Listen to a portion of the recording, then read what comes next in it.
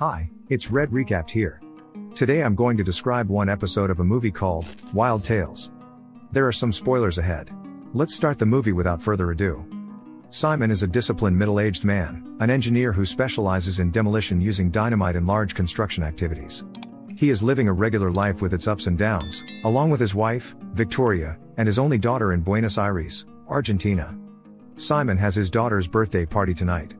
Once he finishes his job, he receives a call from his wife, asking him to be on time. Simon assures her that he will be there at determined time. On the way back home, he stops his car on a park-allowed spot and heads for a bakery store to get the cake for the party. In the meantime, a tow truck can be seen on the same street. When Simon steps out of the store, he is surprised to find his car towed away.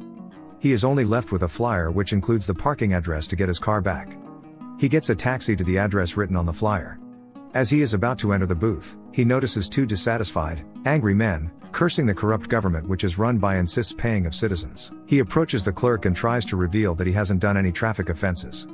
But the clerk interrupts him and asks for his car's documents. Simon is also told the towing fee is 490 pesos, equal to $50 at the time. But Simon is adamant in explaining that the space he parked wasn't marked as a tow-away zone, which is yellow on the sidewalk. The clerk shows no interest in the topic and tells him if he wants to take his car, he must pay the towing bills. He also adds that he can make an official complaint to the Department of Transportation to get his rights only after paying here. Simon is highly adamant that he take his car without paying any penny, plus he requests that is being given the taxi fee he paid for, as well as an apology from an official for the time he wasted. But the latter sneers at him, which angers Simon. Just then Simon is targeted by objections from people in line, and is told to not take their time as everyone has his own problems. Simon is finally forced to pay the price. But before leaving, he angrily considers the man as a criminal who works as a slave to a corrupt and unjust system, while the latter simply ignores him. On the way to reach his daughter's birthday, he gets stuck in bumper-to-bumper traffic because of rush hours. When he gets home, he has almost missed the event. He lets down his family among relatives and friends, left them with a tiny cake and embarrassed them. When all the guests leave, a quarrel ensues between the couple. Victoria believes he could have simply gotten a taxi to her daughter's birthday. She also tells him that everything is his priority other than his family. Being tired of his actions, Victoria subtly threatens to divorce him.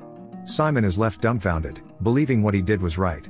The following day, Simon heads to the Department of Transportation to get his right. While standing in line, he's told by a man who has had the same problem many times. But the man offers Simon to pay the money only to comfort himself, or else he will finally get a stroke in the comes and goes. He is also given a lecture to make his own family enjoyment the top priority in his life. When it is Simon's turn, he approaches the man in charge and tells him that they must send an officer to the traffic offense site to prove his words. But the man just ignores him and simply tells him if someone got the ticket, he must pay the fine or else it will double as time passes by. When Simon subtly calls him a crook, the latter right away calls security. In a fit of rage, Simon grabs a fire extinguisher and starts smashing the window until he is arrested by the guards. In the following scene, Simon can be seen released from custody, bailed out by his colleague and best friend. The newspapers has covered his violence. The news are labeled by the company's name, which could cause the company a huge loss. On the other hand, the municipality is their top client which Simon directly has gotten into trouble with. So the decisions has been made to fire Simon, which left him baffled and in shock. Right at the same time, his marriage starts to collapse as his wife files for divorce. They have a meeting in the presence of their lawyers. Victoria's lawyer mentions that as Simon is now unemployment, he cannot afford family expenses, such as alimony, child school, insurance and overhead costs. Hearing this, Simon assures them, as he has been annually paying his wife expenses during their martial life, he will meet the needs of his only daughter as well. But the lawyer is seeking a divorce and sole custody of her daughter for her client as she has a job and is able to afford expenses. Trying to be calm, Simon explains that he has been jobless for a few days now. And it's unfair to not allowed to live with his daughter, especially when he has already paid expenses for the next year in advance. But when her lawyer mentions his anger in treating Victoria. ¿Qué violencia? A ver. Yo estoy describiendo una realidad, no. Seeing this, the lawyer tells him that his aggression is quite clear, in the newspaper, on TV and even here in the presence of a judge. When Simon tells his wife, "Are you going to take my daughter away from me? You get crazy." Victoria talks passively, which gives her lawyer the chance to finish the conversation. Simon ends up forcing to give up his daughter. Heartbroken and furious, Simon applies for many jobs, but to no avail, despite the great resume he has.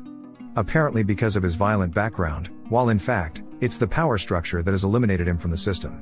When he returns from one of such companies, he finds his car wrongfully towed away yet again. The next scene shows us how his hands get used to obeying, but not his mind. This time he has no request to take his right. After retrieving his car, Simon puts a huge amount of explosive in the car trunk.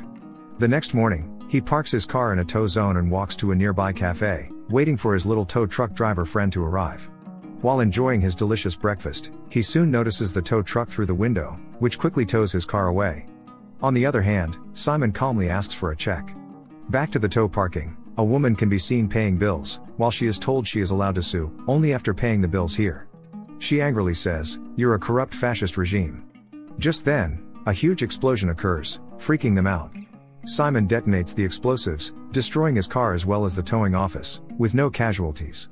In no time, the incident goes on the newspaper's front pages. Some consider it a terrorist action, some call it an incident.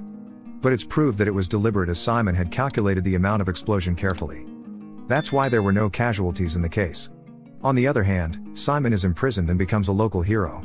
He earns a nickname, Bombita, which means little bomb. He gets millions of hashtags on social media for his release.